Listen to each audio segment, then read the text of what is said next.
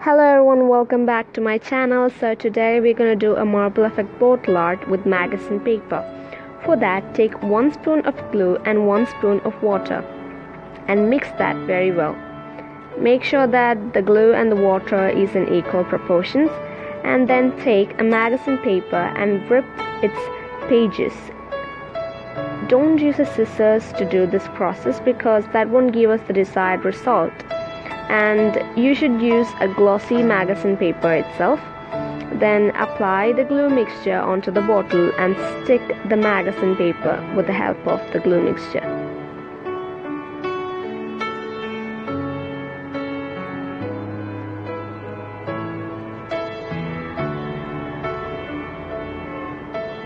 Let it dry for some time.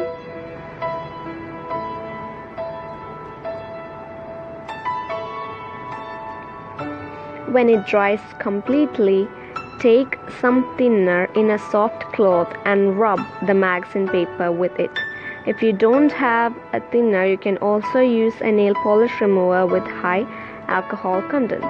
Rub gently, otherwise the paper may peel off. And then apply some white glue on the top portion of the bottle. This is not the mixture that we made before, it's just normal school glue. And then wind jute rope on it. If you don't have jute rope, you can use woolen thread or any fancy threads that you have.